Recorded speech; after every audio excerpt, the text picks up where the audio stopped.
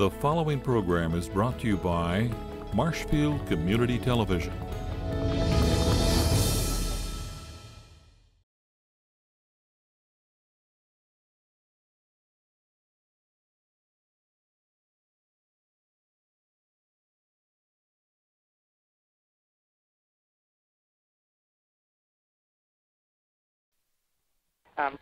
I'll be talking about the Civilian Conservation Corps, otherwise known as Roosevelt's Tree Army, and I'll be talking a little bit about the general concept of the CCCs, but specifically focusing on Camp 657, which existed at Summit Lake and then Elko in northern Langlade County.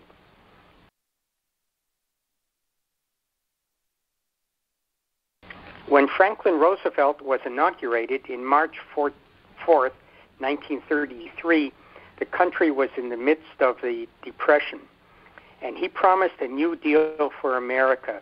He instituted a number of programs, and one of his more successful ones was the Civilian Conservation Corps, or the CCC. He was inaugurated on March 4th, and by March 21st, he announced his plan for the CCCs. Very shortly afterwards, March 23rd, Secretary of Labor Francis Perkins presented the plan to Congress with an emphasis on reforestation, and the program was approved. It wasn't too long after that, about a month or 2 months afterwards, that Camp 657 was set up in Summit Lake. Some of the inspiration for setting up the CCCs, the obvious one was that there was great unemployment in the country, but also Franklin Roosevelt believed in the benefits of nature and the outdoors, and he wanted to do something to enhance the availability of improved nature and the outdoors and to make it more accessible. So the goals were reforestation and soil conservation. This was inspired by progressive era conservationists who advocated for conservation, and especially since a lot of northern Wisconsin had been clear-cut by the lumber industry, this was considered very important. Roosevelt also believed that by establishing parks and recreation areas, he would provide access to the outdoors through hiking trails, campgrounds, and other ways to get people out to enjoy the outdoors. The CCC was under several departments, cabinet departments. The major one was the Department of Labor, which coordinated enrollee recruitment. The Department of War ran daily operations of the camps, and they were run on a military style, and the people in charge were military officers. The Department of Agriculture and the Department of the Interior also played major roles. Agriculture supervised conservation projects, and Interior supervised parks projects. CCC camps were spread out throughout the country. This map shows the distribution of camps after 6 months. By the time the program closed in 1942, more than 4,000 camps had been established. Placing camps in the West was fairly easy because federal land was abundant, but in the Midwest and in the East, they had to negotiate purchases for land to be able to set up the program. So the program itself included provisions and funding for land acquisition. The number of camps fluctuated during the entire life of the CCC. In the upper graph, you see the distribution or the numbers of camps during different years. 1935 was the peak year with about 3,000 camps nationwide. And Camp 657 existed pretty well throughout the whole lifespan of the program, from 1933 to 1941. The camps existed until 1941 or 42, when the U.S. entered World War II. The bottom slide shows different activities of the various camps. The upper line shows the activity that was devoted to reforestation. And this was true throughout the U.S., that camps were primarily dedicated to reforestation. It was definitely true for Camp 657. This was by far their major thrust of their activities.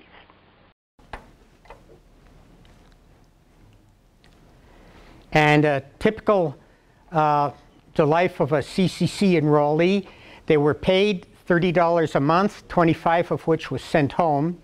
They worked a 40-hour week, and for many of them, they received better medical care, some job training, food than they did at home. A lot of these people came from impoverished families.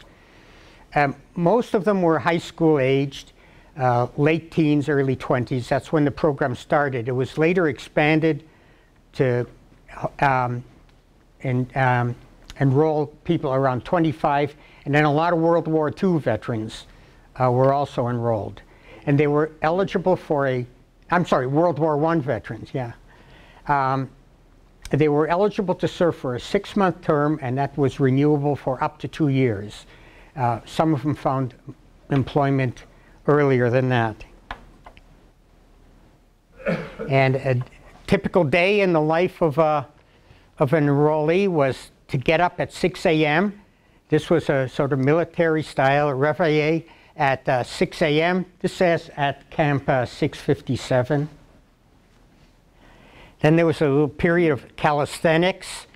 There was breakfast and barracks cleanup, and then off to work in the fields. And this is not this camp. This is from a file photo, but this is Camp 657. They're off to work. Often they were doing field work. And lunch was served at noon, often in the field.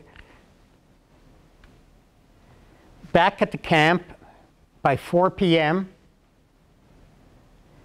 Then there was cleanup, lowering the flag at 5, and then supper. And then in the evening, they had classes, and they had games and a rec room, and then it was lights out by 10 p.m. So very sort of disciplined military style setup. And here are the recruits at Summit Lake, June 20th, when the camp opened, June 20th, 1933. They were living in tents at the time, and during the summer of 1933, while they were working, more permanent barracks were being established just down the road at Elko. And this was a sort of typical setup. I think there were 6 barracks, and Elko was the district headquarters for a number of camps in the area. And then on November 27th, 1933, the company moved into their new barracks. They moved out of their tents, having already endured a number of sub-freezing nights in their tents. And they marched in military formation. I think it was probably around 4 miles or so from their tents into their more permanent barracks. This is if you tour the museum on Saturday, the Antigo Museum, we have some of this material on display. This was the manual that was given to all enrollees. There were some things about what they were expected to do as far as work goes, recreation and classes, and then going to town. They really were big on telling these people how to behave when they went to town. They went to dances, they went to social events, and they were told the rules of the game, basically. Here are just some views of life in Camp 657, the camp infirmary, the kitchen. A lot of enrollees actually received some training that they would later use in finding jobs, and mail call. And the machine shop, down the bottom is a blacksmith shop, and this fellow here, we'll mention him a little bit later on, is Ed Drab, who received some training in the blacksmith shop. And this is a certificate that somebody received for having completed a landscaping course. And I gave a presentation to a group of people once about the CCCs, and in the audience, a woman just suddenly jumped up out of her chair and said, "Where did you get that?"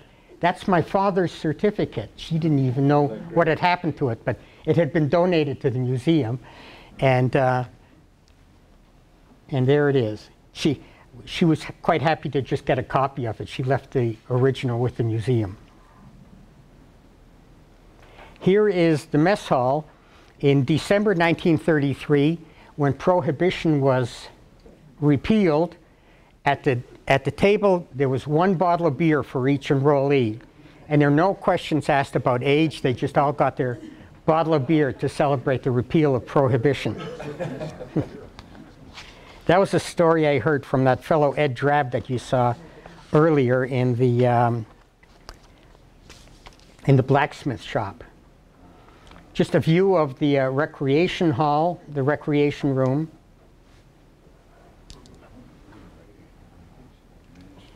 And the reading room, where they also had classes. About 90% of the enrollees nationwide were enrolled in some kind of classes, and forestry was the second most popular class for people to enroll in. The first most popular one was first aid, but that was compulsory. Everybody had to take the first aid course, and forestry was the second choice. And many of the young men, as a result of these classes, became very conscious of the environment, of needs for conservation. They had no idea of any grand concepts of things, but they learned it at the CCCs. Here is a work crew out in the field. They're doing some stream and pond reclamation. For some people who are familiar with Langlade County, Camp Susan was developed as a 4-H camp. It's still being used today, and it was developed as a CCC project. It's one of the few actually recreational projects that this camp, Camp 657, was engaged in. And the truck in the field, you can see they had their own license plates. I don't know how well that shows up, but there's somebody in Elko who, until recently, I think he's passed away recently, had a car, and his license plate that he chose, his vanity plate, was CCC 657. So the experience of working in the CCC 80 years ago was a lasting one, one that he wanted to remember on his license plate. Here is Ed Drab, which I mentioned earlier. In his mid-90s, when he came to the museum, he was still sharp, and he donated a lot of photos and stories about the CCC. And he told me his first day on the job, he was in his early 20s, I think, very cocky, showed up in camp, and the officer in charge asked him to climb a tower, a forest tower, and he clambered up there, got about halfway up, he said, and then he looked down. And he absolutely froze. He just couldn't move there. And the officer had to climb up there and take him by the hand and walk him down. And he said it was the most embarrassing thing in his life. And in spite of that, the CCCs was the part of his life that he remembers the best, that he's most proud of. It was a very worthwhile experience for him. His sister, before he went off to camp, knit him this sweater. It says US CCC 657, and she made him this pillow cover, pillow sham, that he took to camp with him. And it says, when we finish our part, a new day will dawn. And in the middle is, like in here, is ED, Ed Drab, and then here on these things are President FDR, and this embroidery with the trees and this tent down here is something that he used on his cot pillow with pride. And it's one of these things that's fairly typical. These people would bring something from home, and he wasn't laughed at by the other enrollees. It was just a remembrance from home. And as I say, in his mid-90s, when he came into the museum with this box of photos and stories and these two items, we were really proud to be the recipient. He passed away not all that long ago at the age of 101. And a couple of years later, his sister, the woman who made these two things, also at the age of 101, also passed away. So just a little bit of statistics. The camp, there was a newsletter in the first 4 years of existence. This is where we have numbers for. There were 83 miles of truck trails, 12 miles of fire breaks, 23 miles of vehicular bridges, 235 miles of telephone lines, lookout towers, toolboxes set out in the field for firefighting. They built 23 buildings, including 3 garages. There were 1,379 acres of trees planted and 485 acres prepared for forest stand improvements. 3 acres were prepared for game food and cover planting. 3 acres of public campgrounds. So that was a really small amount. And game refuge fencing, lakes and streams and pond development, stocking of fish in the local ponds. So this, from a camp newsletter after 4 years of existence, this is what the camp had accomplished. They had a base in Antigo. This was in the fairgrounds, a garage there.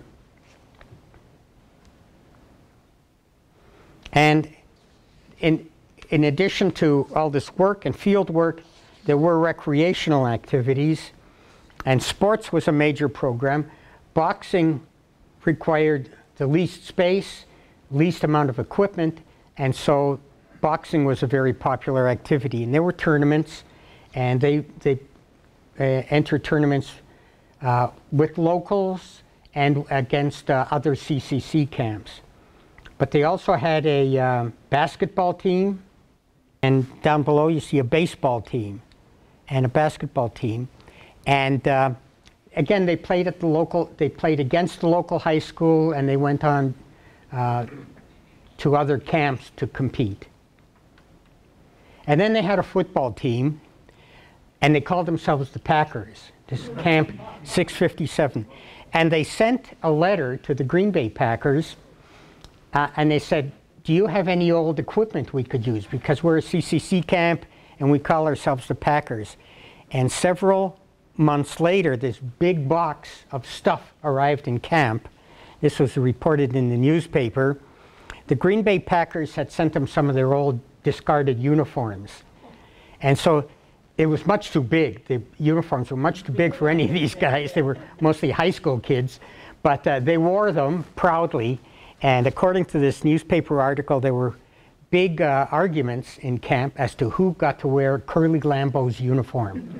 And one guy made the claim that since he had actually seen the real Green Bay Packers play, he deserved to wear Curly Lambeau's uniform, but that didn't carry any weight. I don't know who got to wear it, but they were quite proud of this collection of big uniforms that they wore.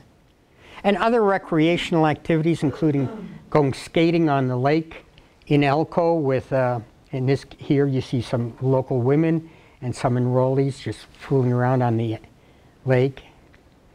They did form a band that played, and they would go to the Elko train depot either to greet new enrollees, or when somebody got a job and they were leaving the camp, they would send them off with a concert at the depot. I should also mention that the enrollees' interactions with the local people was very good, partly because of the training they received, and they were, a lot of them were high school kids that had come from farms, and in Elko, it was a rural community, and they were well accepted, and there was good rapport between the local people and the enrollees. And they went to local dances. Again, I don't know how many people know what used to be the Muskie Inn, big hotel in Elko, and another place in Summit Lake called the High Point Inn. And the High Point Inn, although it recently burned down, was a place they still went to for reunions well into the 1980s. And I just like this picture, but all sorts of people, kids of all sizes were in the CCCs. They published their own newsletter. Originally it was just a mimeograph sheet called the Wood Chopper, and then it became a little bit more elegant newsprint thing called the Elko Eagle. And here the Elko Eagle won second place in a national contest of CCC newspapers. A lot of camps had their own newspapers. And a lot of them had ads from the local town businesses.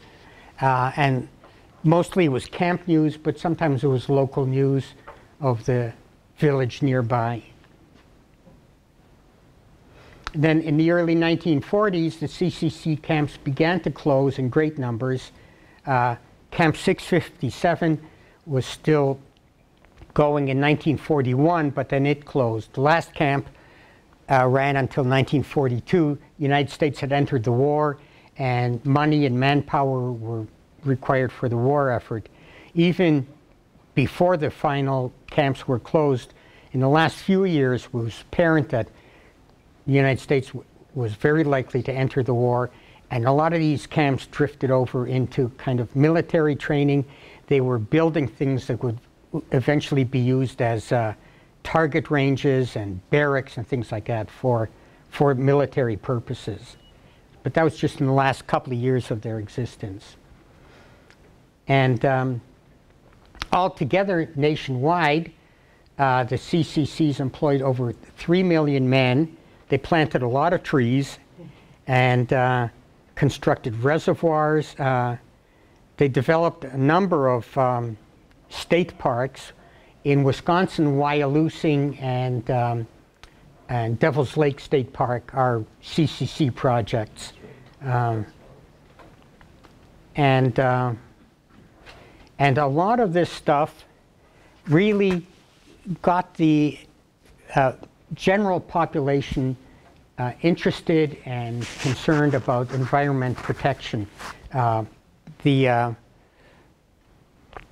The enrollees themselves, and then the townsfolk that they interacted with, all became conscious of all these things. And then the CCCs in Wisconsin employed 92,000 men in total, 75,000 of which came from Wisconsin. The amount of money that went out to families was about $16.5 million. Ed Drab, who you saw before, said that the money he sent home saved the family farm. And I think this was true of a lot of people, that that 25 bucks a month really was important. And then just a number of lists of things that they did in Wisconsin. And after the CCCs, there was still this legacy going on. There was still this concern. During the war, there were POW camps in the US and in Wisconsin who put Germans to work, and some of them were to work into planting of trees. There were a number of other programs that were created along the lines of the CCC. And then there was this Wisconsin Conservation Corps, which was formed in 1983, that was inspired by the CCC, that was whose goal it was to make reforestation, land conservation, and establish parks and recreational areas. And the two main changes from the in the WCC over the CCCs were that recruits lived at home rather than in barracks, and they would just show up for work. And the other thing is that women recruits were accepted too. This is something that Eleanor Roosevelt had long fought for, to make women's CCC camps, but she never got her way. But finally in this in this WCC program, women were accepted. What happened to the CCC barracks in Elko is that some of them, a couple of them were used after the war as a boat factory. The boat factory existed in Antigo. They moved to Elko, and they made wooden rowboats. And some barracks were used as cottages. Here's one at Bass Lake that was picked up and moved off. Somebody bought it and moved it to Bass Lake and had used it as a cottage. And then if you go to Otter Lake now, just on the outskirts of Elko, there's a plaque there commemorating the site where the CCCs did have their camp. And then a lot of the pictures that we have are available on a couple of websites. And if you come to the museum, I can show you this. I have some cards too, but one is Recollection Wisconsin. We put all our pictures on there, and then we put together a feature story, and somewhere on the website there's this search box, and if you type in CCC Camp 657, you'll find our whole collection of CCC photos and documents, newsletters, and things like that. And it's all available for viewing at a leisurely pace. And then there's this other site, a new site. It's called Wisconsin 101, Our History and Objects. And what they want to do in Wisconsin 101, WI 101 is what it is, take some object that represents some story in Wisconsin's history, describe the object, and then give the whole story related to it. And if you look at their homepage, and then you see on the map, there's one thing there that says on the map. If you click on the map, which is around Nicolet National Forest, but it's around Elko where the camp was, then up pops this pillow sham that I mentioned about Ed Drab, his sister made for him. And then you click on that, and it gives you a whole story, summary of the CCCs and their importance in Wisconsin's history. Those are the two sources if you want to look at more information. I can show you how to get to those sites later on, or if you come to the museum on Saturday morning. The Wisconsin 101 and the Recollection Wisconsin site. And that's the end of my presentation. Thanks.